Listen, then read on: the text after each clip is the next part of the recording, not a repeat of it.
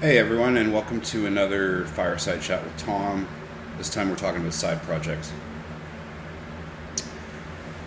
Side projects are a wonderful way to learn new stuff and also to stay motivated because you get to work on something you're interested in, which might not always be the case when you're working full time. So it can be really fun. But a lot of people avoid them, and they claim that they are burnt out, and that trying to do a side project burns you out. So I recently went through this. I have a side project that, to be honest, I maybe spend 2 to 3 hours a week on, and that's the thing, is it's a side project. So I think a lot of developers look at it. We have this mystical idea about a startup weekend where you just sit down, you drink a bunch of Red Bull, and you make an app. That doesn't work anymore. You're just not going to make something interesting in a really short period of time. And when you set that expectation of creating an entire app or an entire MVP within a week, you really put a lot of stress on yourself. What I've done in the past, and it's a mistake, is I've just been I got a great idea. Let's just start coding and see how far I'll get. And the answer is I don't get very far. I usually get to auth, and then I get annoyed, and then I rage quit the idea, and then I never come back to it. Because my expectations are I'm going to sit down, and by the time I'm done, I'm going to get this pat on the head of having done this app. And when I don't get that, the dopamine cycle doesn't get closed. I don't get the gratification that I want, and I get pissed off, and then I don't want to do it. And then I have a negative taste in my mouth about trying to do a side project.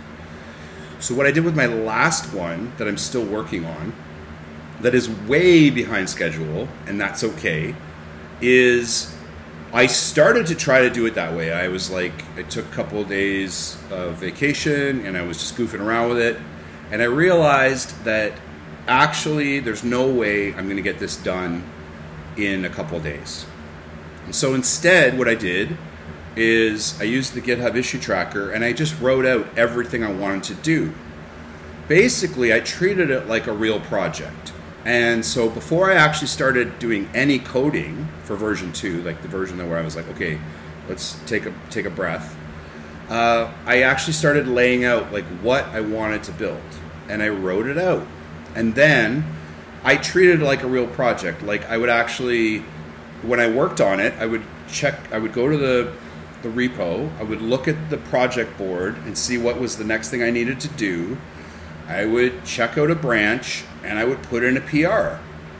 And so I followed this process even though I was the only one working on the code.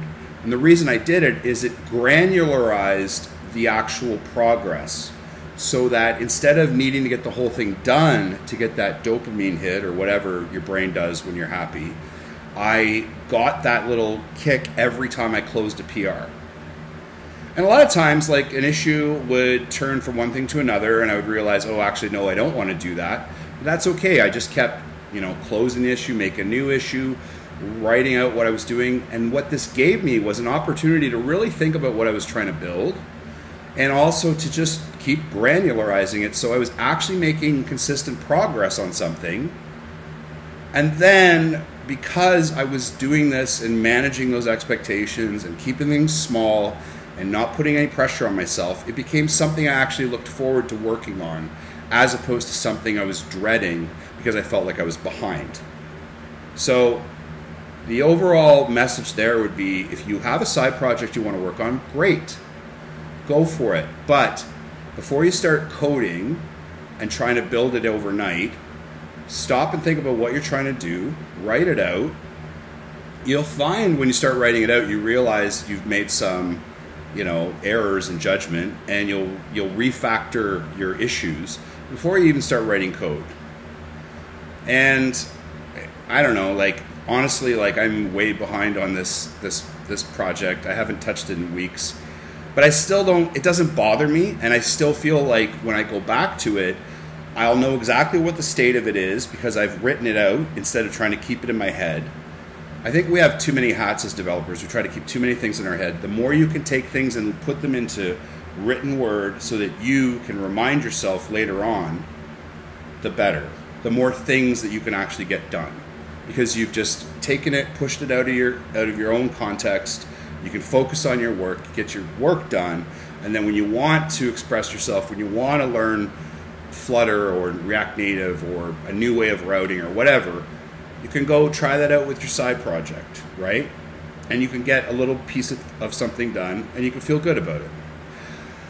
Other piece of advice I'd have with this is if you do have a side project like that, maybe try to find somebody else that you could partner up with to help you, because code is isolating to begin with. And for a lot of people, they feel like, at least I feel like I spend a lot of time just on my IDE writing code or on my project management tools, managing projects or whatever. It gets a little isolating. So if you can find someone else that'll help you, if you've already laid everything out in issues, there's a lot less of having to explain everything. They could just do the exact same thing you do, which is just check out an issue, branch, and submit a PR. So you set yourself up for that. Heck, maybe you could even create an open source project around it. So just a little piece of advice for anyone that's interested in getting side projects going and they feel like they'd love to, but they just don't have the time, they don't have the mental energy. That's because you're trying to hold everything up at once and take it off your plate. Like, put that ball down, stop trying to juggle it, put it up onto an issue tracker of some sort, and then, divide and conquer, figure out one small little piece you can do, make a little progress, maybe reach out to a friend. There's strength in numbers. I'm rambling now. Have a wonderful day.